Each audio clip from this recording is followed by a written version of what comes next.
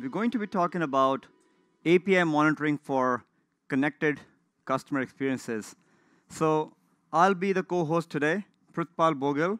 I'm part of the Apigee product team. It's nothing but a pleasure to have you folks attend this session this morning. Been with the Apigee team for a little over 5 years, and I drive a few different areas for the product team, including API monitoring. And I'm super excited to have Luke join us here from Urban Science, and he's my partner in crime for today's session. And he will also walk us through the Urban Science story and how they're leveraging benefits from the API monitoring capability that we're just about to talk about. Okay, excellent. With that, some basic housekeeping. So this year at Next, we have the ability for the attendees to be able to ask questions on the Dory Q&A link. You should be able to find that in your Google Next app. So please feel free to ask any questions out there. We also have 2 microphones up here as well, and we'll save some time towards the end for some Q&A live and both Dory as well. Okay, so just a brief recap of the agenda. We'll talk a little bit about why API monitoring has become so critical. We'll talk about some of the common solutions which are available in the market today and how the integrated API monitoring is different.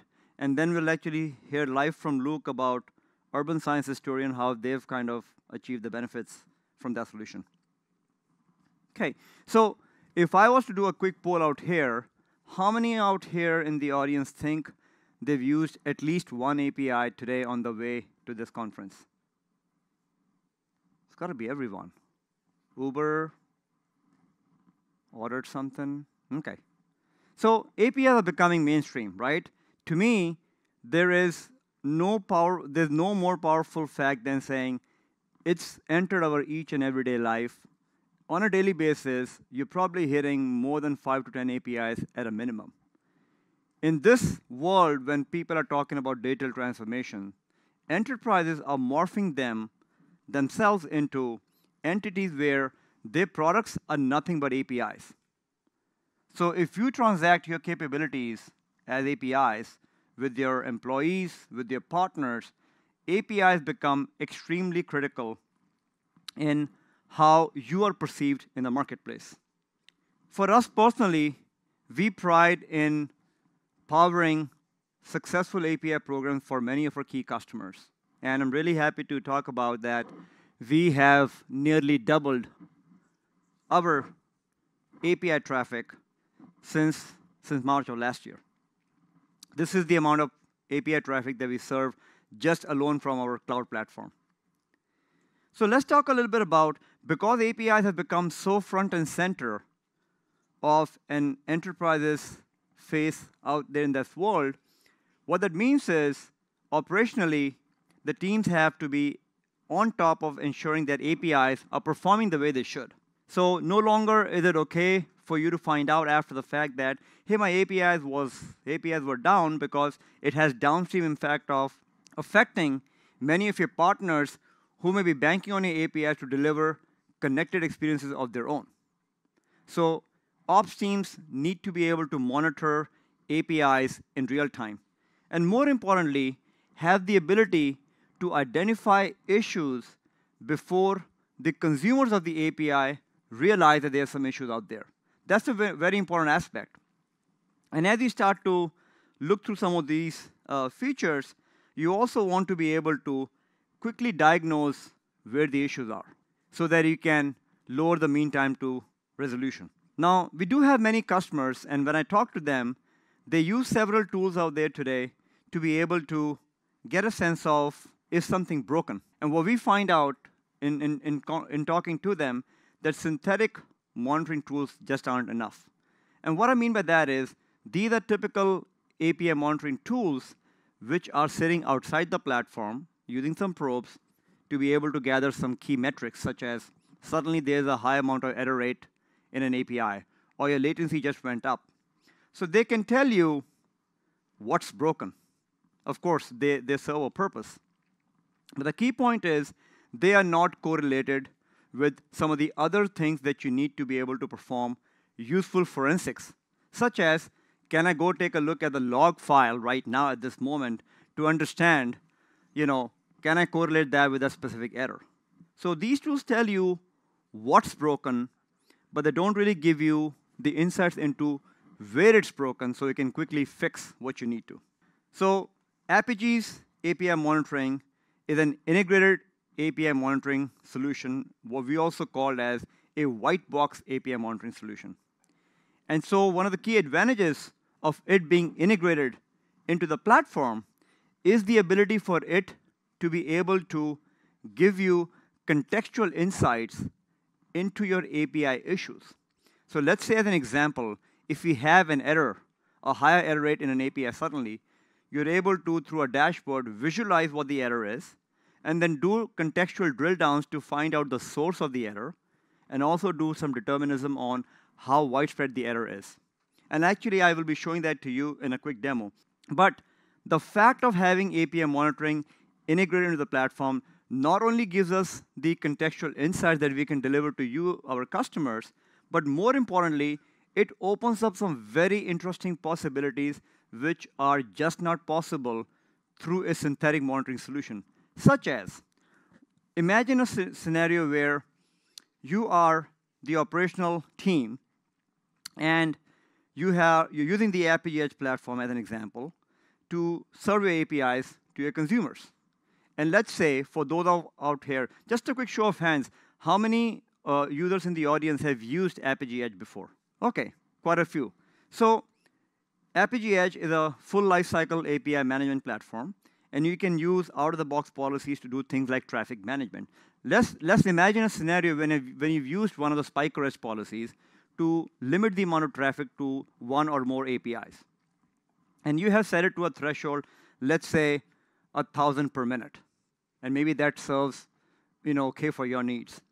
And suddenly, there's a catastrophic failure in your backends, the backends which are backing those API proxies. And you want to be able to very quickly shut off traffic to them.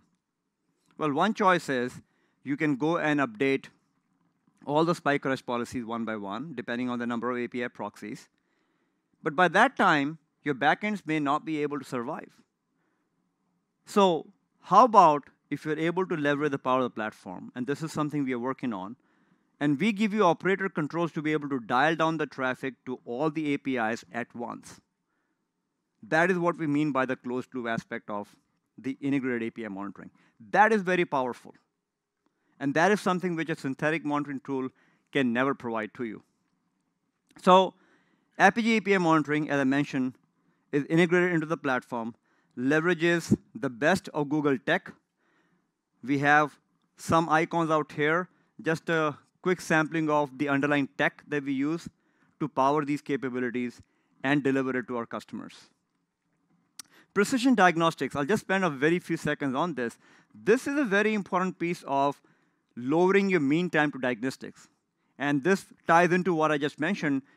Of course, tools can tell you what's broken, but we tell you where it's broken. I'll show that to you in a few minutes. Contextual insights. This is essentially where once an issue or an error is detected, how do you really take that, drill down through different aspects, and get the right level of insight, which becomes very important for you to resolve that issue once and forever. With that, let me just quickly get into a demo. If we can switch. Awesome. So this is my beautiful Gmail background.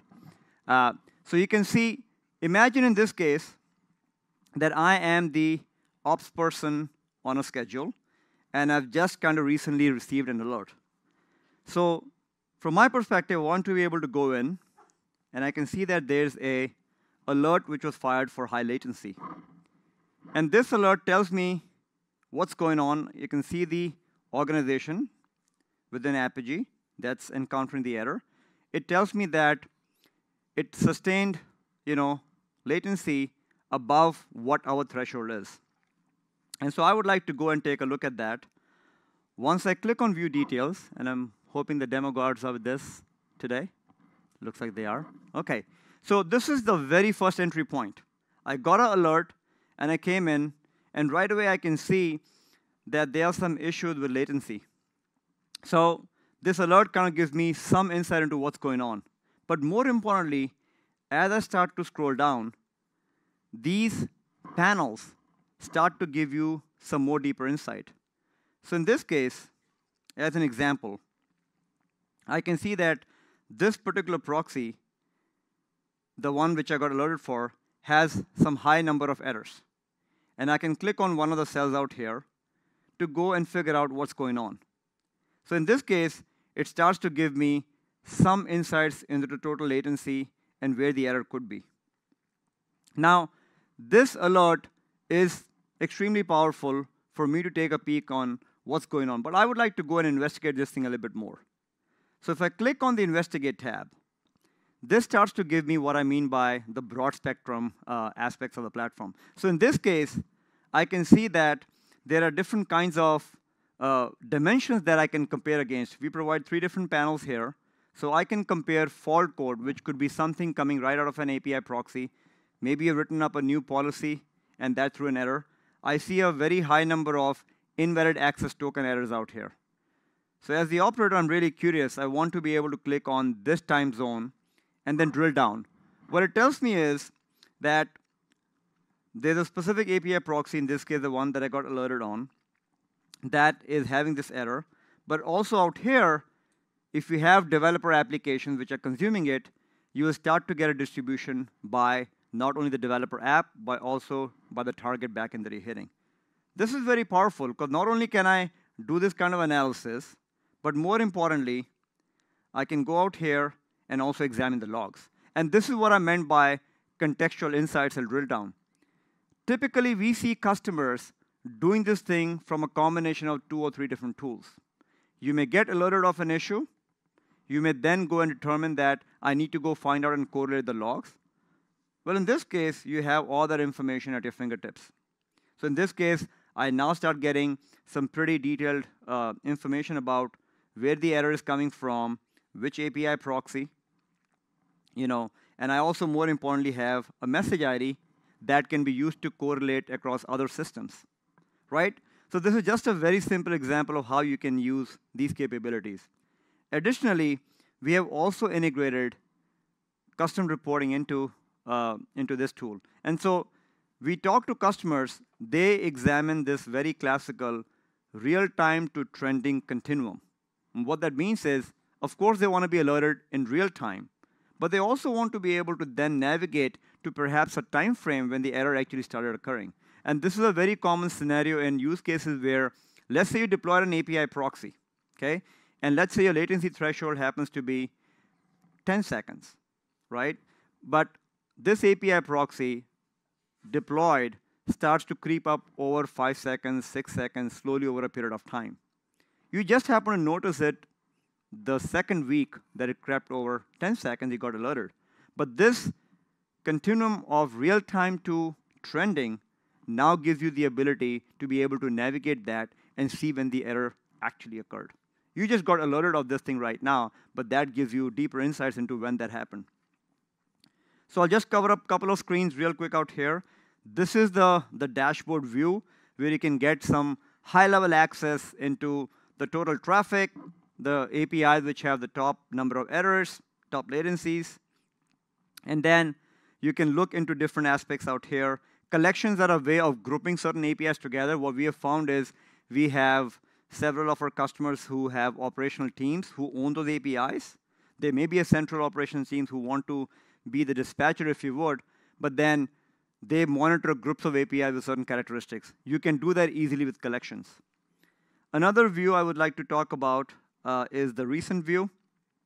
In this case, this is a very interesting view where you can do what we call as NOC-like analysis, right? Like a network operations center. So in this case, this heat map view gives you a peek into what's going on, what's wrong. And if I click on this environment as an example, double click on this, it now starts to give me a drill down of different API proxies. So I can come from the top and see something is an error, but then very quickly start to drill on certain scenarios, on certain API proxies, and then being able to kind of examine all the contextual information.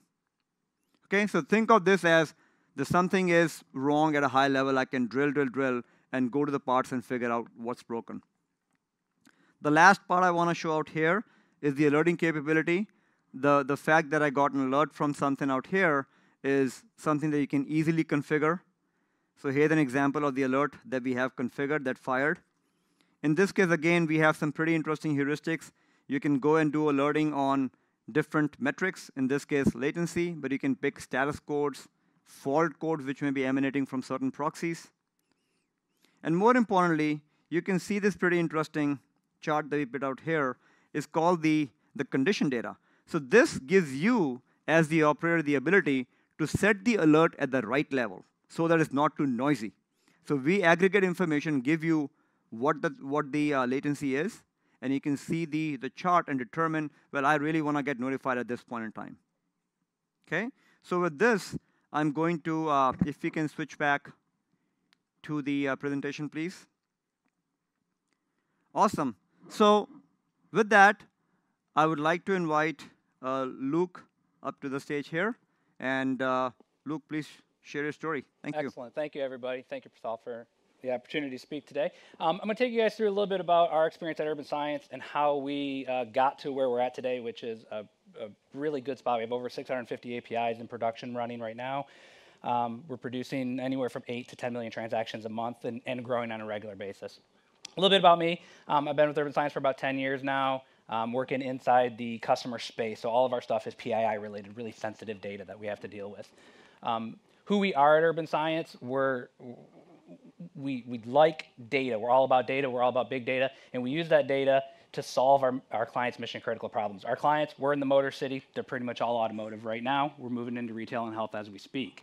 What we do is we listen to our partners, and they tell us what they need. We help them solve their mission-critical problems, and we do that with the data and with the APIs that we have. We're everywhere. If you've bought a car, looked at a car, thought about buying a car, rode in a car, you've probably touched our software, and we've probably touched your records at some point or another. A little map about where we are. So what do we do? So what we do at Urban Science is we listen to our customers. We solve our customers' problems, and we do it with data. And we do it loyalty, and we do it repeatedly, and we do it right every single time. And we do it to drive their profit. And we have a really unique vantage point at Urban Science because we can see the whole ecosystem. We see the whole industry, and we see it really broadly and really deep across the whole thing. We can optimize dealer networks, and we use that optimizations to drive their marketing efforts, their positioning of their locations. Again, pretty much anything in the automotive space. If you've bought a car or looked at a car, you've touched our software. So what do we do? I run the C4 Marketing Intelligence Cloud. That is a customer-centric marketing intelligence cloud to drive marketing into the automotive space, and we do it all with data. Prithpal indicated earlier that a lot of customers and a lot of businesses are going to API products. That's exactly what our marketing intelligence cloud is. It is just an API product. We have no real front end. We have a bunch of APIs, over 650 of them right now, and we've integrated heavily with Google in the Apigee product to help us do that. What we've done is we've taken their products, we've created the dev portal. I'm going to take you through the dev portal, show you how we've kind of structured that a little bit, and then take you into our API management platform and show you where my ops teams live their life every single day. I'm going to take you into our real life system so you can see exactly what's going on. So we do all of everything we do, and we do it to empower our marketing to drive business inside the automotive space and to increase our shopper experience. That happens, again, in real time. And so we have millions of transactions flowing through this API management platform that's transacting with PII data in some cases, and a lot of really highly sensitive data. So security was really important for us, which was one of the primary reasons that we chose Apigee and API management. We didn't want to write that security later. We needed authentication, authorization, access, and auditing. And we needed that because of the customer-centric approach that we were taking. So our API program, basically, we had to figure out why we wanted to do API. So about 2016, we started down the track of digital transformation, right? You guys have heard it all day, every day for the last couple of days. We needed to build a platform that would be used industry-wide, but we didn't want to build the solutions, right? We wanted to build a platform that would empower other companies, other internal teams to build those solutions. We had access to the data. All that data, the breadth and the width of data was very valuable, but inaccessible. So we needed to open it up. We needed to open it up and make it accessible. We needed to expose that data both internally to other development teams at Urban Science, as well as external partners, marketing agencies. If you guys were at some of the other sessions with Viant, we've done a lot of stuff to empower marketing agencies with some of this data as well. But not only do we need to make it exposed, we need to make it easy. You know, terabytes and terabytes of data moving around. Automotive's a pretty legacy industry. Boy, they love their flat files. But that didn't work. You can't move the data fast enough at a high enough velocity without exposing some sort of API interface. Our customers, they were all, like I said, internal and external, both data providers and data consumers. And so not only did our API platform have to expose data, right, but it also had to ingest and ingress additional data from other providers, other teams within Urban Science, and other teams externally. So we needed APIs on the front end to collect that data, and then APIs on the back end to also egress it back out. So why did we choose Apigee? Back in 2016, it was before they were bought by Google, actually. I think we partnered with Apigee, and then like 2 weeks later, we learned that Google acquired them. So I'm like, I heard that, and I was like, good decision. But we needed and we required proper, mature API management. Not, I think I understand APIs, but real API management. Somebody who understood the needs of the security, the needs of the auditing and the analytics. We needed something that was easy to build, easy to maintain, and easy for developers to get access to. We didn't want to reinvent the wheel. We didn't want to build all of that infrastructure. We wanted to focus on building our microservices, our APIs, and get them out to market. And again, we didn't want to create that security layer. I know it sounds like a broken record, but that security layer is super, super important with the sensitivity of the data. So the C4 Marketing Intelligence Cloud, that is our API product today, fully integrated with Apigee. Like I said, we have over 650 APIs published, doing anywhere from 8 to 11.5 million a month. It ebbs and flows. If you run an API program or monitor or watch one, you hit those milestones, right? In 2016, we had our first 1,000 transaction day. It was like, woo, 1,000 transactions. And a few weeks later, it was like 100,000. And then it was like 500,000. And then it was like a million. It was like 5 million. I'm like, oh man, 5 million. We're going to need some more infrastructure. So I'm really happy to hear what they announced earlier today. It's going to be great. It's going to make my life way easier. So what are some of our benefits and why it matters? Bird Box, if you all see, is a great movie, right? Fantastic. But being blind is terrible. It's absolutely terrible. And without proper API management, we were completely blind to what was going on in the system. We couldn't see what our customers were seeing. We couldn't see what our developers were experiencing. So we were completely blind. We needed that real-time visibility into our production API behaviors so that we could respond proactively as opposed to waiting for the telephone call from an angry development team saying, hey guys, your stuff's broken. Those calls are terrible if you're an ops team. We needed API management to allow our teams to view that real-time usage so that we can make critical proactive decisions about scale. When you're at 1,000 transactions a day, that's a lot different than 1,000 transactions a second, right? And the underlying infrastructure that's required to run that, it matters. So some of the challenges that we experienced before we put that monitoring in place and before Apigee introduced API monitoring, again, we were blind. The clients would let us know. I think the worst day was when I had 3 or 4 development teams, 2 internal and 1 external, send us emails telling us that the APIs were 500. Like, okay, guys, we can't do this. Like, that's terrible. We need to know exactly what's going on inside our systems. And then we were also guessing. So we guessed a lot about what the traffic patterns were going to look like, what the scale was going to look like. We had tools that helped us understand that, but we didn't see it in real time. And API monitoring, when they released it out and my ops team kind of stumbled upon it inside the management suite, we're like, oh man, goodness, that is fantastic. Let's get in on some of that. And it became the space where my team lived. And so that's what I'm going to take you through right now. If we switch over to the demo, we will take you through kind of our journey and how we got to where we're at. So first and foremost, with the API management tool that Apigee provides, they give you a development portal, which is great. I didn't have to create a website. My team didn't have to create a website. We configured a website. We productized the APIs in Apigee Management Studio, and then we exposed them to developers. It was fantastic. And so what we got here is basic API portal, and I'm going to jump right into our API docs. And when we jump into our API docs, let's see if I can click this guy. There we go. So here we have a set of productized APIs that are publicly available for anyone to request access to. Our model doesn't require, doesn't allow for just ad hoc consumer integration. So you have to become a partner with Urban Science. We'll then issue you a key. But anybody can go out and look at these.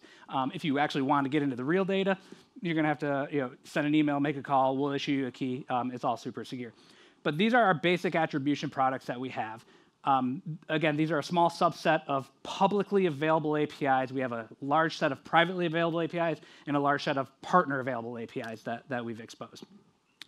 Again, all of this information on the dev portal actually driven through the API Management Studio based on the productization of the work that the ops team has done.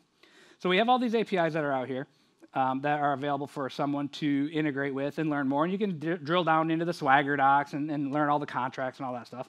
But what I'm going to take you through next is our API monitoring. I'm going to jump right into the API monitoring dashboard for our Marketing Intelligence Cloud. You can see we've got a couple different proxies that are running right now, but this is where my ops teams live. So we've got all of those APIs that are out there that are public and productized. What we've done is we've created a set of collections that speak to those attribution APIs. So we've created attribution apps. And what we've done is, not everything is as important as everything, right? So some of our API products are far more important than others. We have over 650, of which some of them are very low consumer, some of them are administration, some of them are customer-oriented. So we've got really a couple really big key API products that are important to us and to our customers. And so we've collectionized those. We've created collections out of them, and we've made them a little bit more watchful, if you will. And so once we've got our collection set up, then we've gone in and we've made a series of alerts. And you can see our alerts here. We've got quite a bit of them. We have a saying in Urban Science that we like. It's basically 5 over 5. So if you've got 5x errors over 5 minutes and it repeats, you're going to have a problem. 5x errors over 5 minutes that doesn't repeat, latency issue, connectivity issue, somebody's having a couple of hiccups or whatever. Most of those, they end up triaging and they end up self-resolving, and we don't really worry about them. But if we get 5 over 5 repeatedly, then we have a problem. We need to go into what Prithpal told you earlier, more that deep analysis about root cause, about why the error occurred and what's actually going on. So we've got that collection of APIs that we created, and then we've turned those into an alert for the attribution 5x errors, and then that allows us to then subscribe to those alerts. And my team, like I said, they live inside this API monitoring space.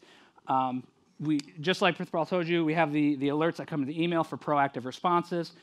We have a lot of different things that this tooling has empowered our team to be really visible and see what's going on, and helped us evolve from, hey, we should do APIs, to 100 transactional APIs, to over 10 million a month with the same exact ops team. So we've continued to scale the infrastructure. We've continued to scale the system. And with this tooling in place, we've been able to maintain that small operational team while also maintaining a high customer satisfaction as well. That pretty much wraps up all of my demo. I think we've got about 20 minutes or so for questions. Prithpal, I'd like to invite you to come back up, and we can take it from there. Sure. Thank you so much, Luke. That was a great demo. So thanks for taking us through that. And I think you had a couple other dashboards out here. But I think one of the, I'm just going to start summarizing it here in a few. But I just want to go back to the demo that you just did. I think that was a great example of how, in real life, Urban Science is using API monitoring to stay ahead of what their customers are experiencing. And that was a very powerful statement. He said that we want to be able to experience and see what our customers are experiencing. That's another example of how API monitoring gives you the tools to be able to be proactive, determine what's going on, and quickly mitigate some of those issues. Some of the alerting that Lucas took us through graciously was also a mechanism to kind of get alerted on the channel of your choice. So as an example, we saw emails which were, that I got, but again, you can use different notification channels such as PagerDuty, Slack, or pretty much anything out there which has a webhook. The picture that you see out here, again, is an extract from their dashboard out here, which gives you the drill down capability that we were talking about.